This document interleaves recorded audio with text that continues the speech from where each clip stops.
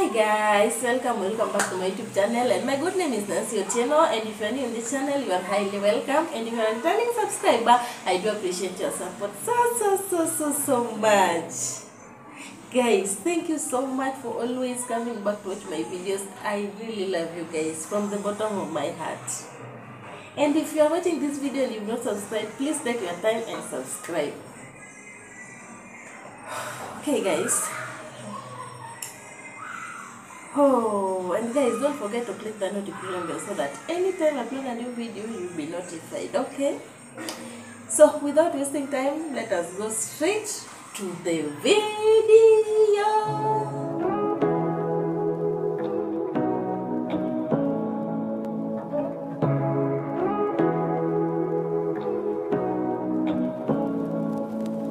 Say what you wanna say to me now. I wanna wake up.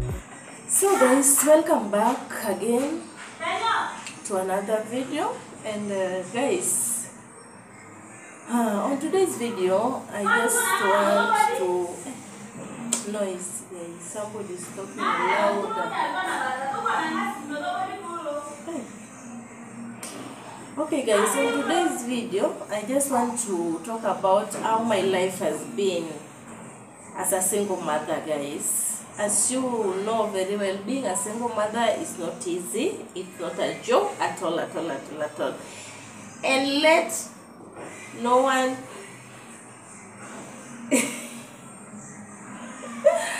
no one tell you that it's easy, my dear. It's not easy.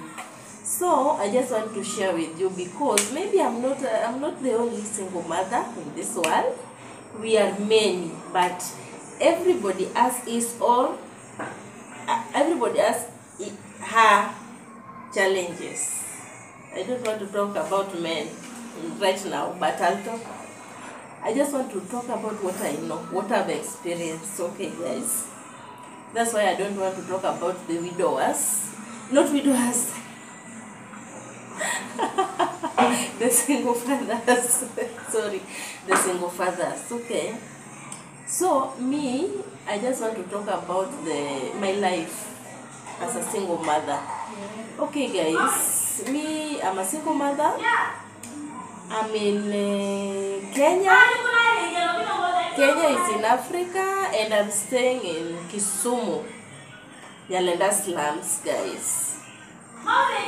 So guys, the noise, some people are just, they don't know.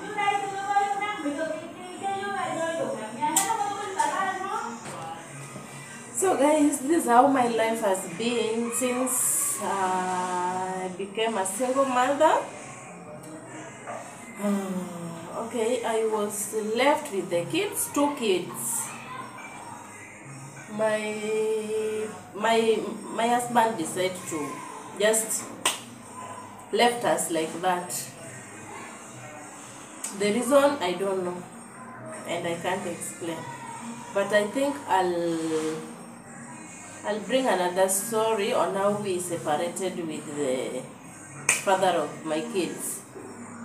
So guys, since I was left, the life has been very tough, guys. It's not easy, because if you're a single mother, you are the one to feed the kids, you are the one to educate them, you are the one to buy clothes for them, you are the one to do everything. Maybe if any case your child is sick, you are the one to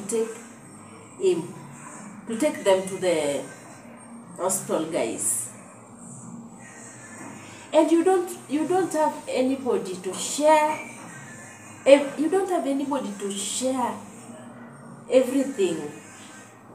Any family issues.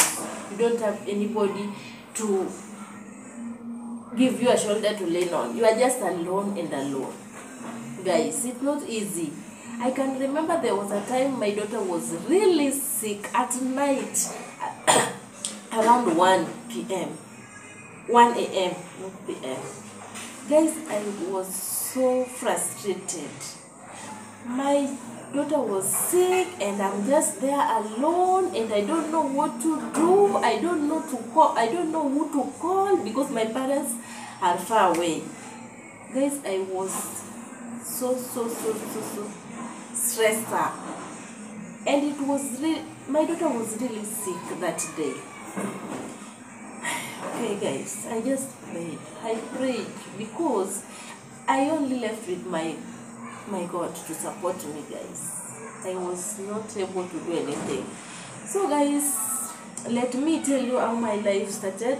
So we've been with my 2 kids, a boy and a girl. My daughter is in grade 3.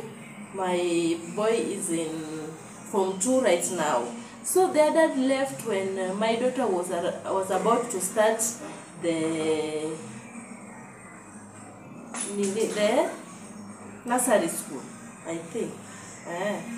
By that time, my daughter was around, she was approaching 3 years by then. And my son was in class 3, I think class 3, when their dad left. So guys, it has been tough with me because I don't have a stable job. I was just working for people, and guys, working for people is really tough. You go in very early in the morning. Okay guys, I was saying working for people it's really hard because you came late and you have kids. And you know, kids, they always want at least they eat earlier and sleep earlier, or they do their homework earlier for the next school day. So guys, it has been tough for me, and I've been trying my best for my kids to eat, because if you are there and you are a single mother and you are the one to make sure your kids feed every day and they go to school every day, so you must work hard and you must struggle for them for them to survive, guys, and also to show love, because they don't have their dad. You are the one to show them love. So guys, it has been tough, and right now I don't have job. I'm just staying at home because I lost my job, so I've not been able to get another chance to work anywhere. I'm still at home, guys. So I wanted to tell you a story, guys, how it has been. So guys, I can just remember one day I was from work and I was late around around 8 p.m. So I came and I found a big padlock on my door, guys, and my kids were at neighbor's house. So when I went there and knocked and asked them, whose padlock is this, and they told me that landlord is the one who closed that door, and he said if you can't pay rent, then it's better for you to leave the house for somebody who can pay rent. And guys, I was stressed up with kids, and I can remember very well it was raining. So I was late paying rent because my boss didn't pay me money earlier, so I was not able to pay rent. And by that time I was having arrears around for 2 months, 3 months. So it was very tough for me, and I called the landlord and told him, please, if you can just help me, because I have kids and I don't have anywhere to go, just please come and open for me the door. And the landlord responds, he told me that I can't open that door unless you pay me money, guys, and I didn't have even a single cent to pay rent, guys. So I was stressed up and just decided to call my father and told him the situation. Guys, if you still have parents, respect those people. Parents are very important in life. So my father was the one who helped me with 3,000 to send to the landlord for him to come and open for me the door, guys. So that day when we were in the house with my kids, I can remember very well, my daughter asked me, "Mom, so this landlord just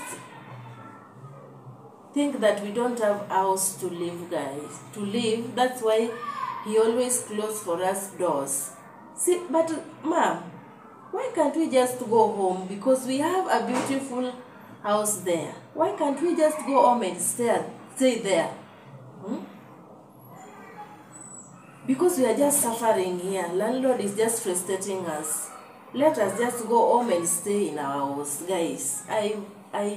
My tears just came out and all, because I was just thinking that my daughter is telling me to go home, and that house where we are going to stay, I was chased by my mother-in-law not to go to that house again. I was chased by my mother-in-law, guys. So if I had my daughter telling me that we can just go to a house and stay safely there, it reminded me about those things the day I was chased away. I think, guys, I will give you a story how my mother-in-law chased me away from her home, guys, and he told me never to step that home again. So me, I couldn't answer my daughter. I was just crying, and my daughter told me, "Mom, just organize so that we can go home." And I told her, "Mom, we'll go, just relax." So I was trying, guys. I was trying my best for my kids to eat, to go to school, not to be like they don't have their dad, so they are suffering. So I was just working tirelessly. I was just working throughout. So it reached a time I didn't have job completely, and the schools were closed. So my kids decided to go home, our home now, to my parents.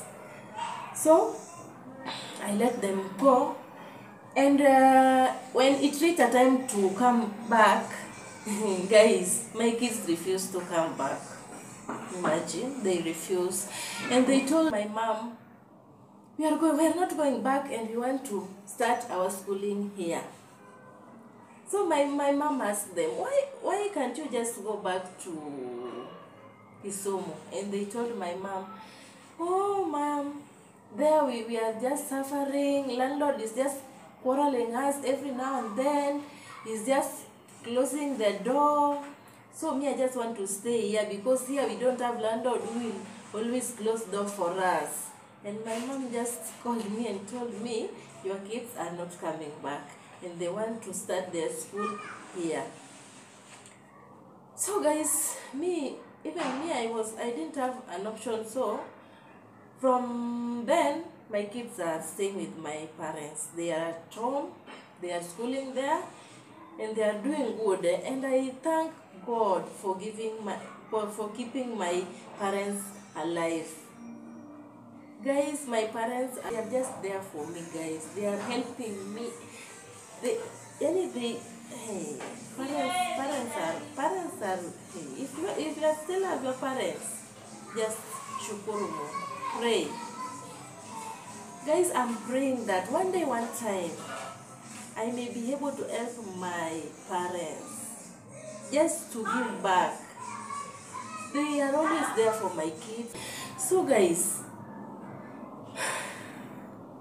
my kids are there. So the challenge I have right now is about school fee. You know, guys, I don't have job right now, and my son is in Form 2, and I need to pay school fees. So guys, pray for me so that I can get a job and pay for my son fee, because I don't want my kids to suffer, guys. I don't want them to suffer.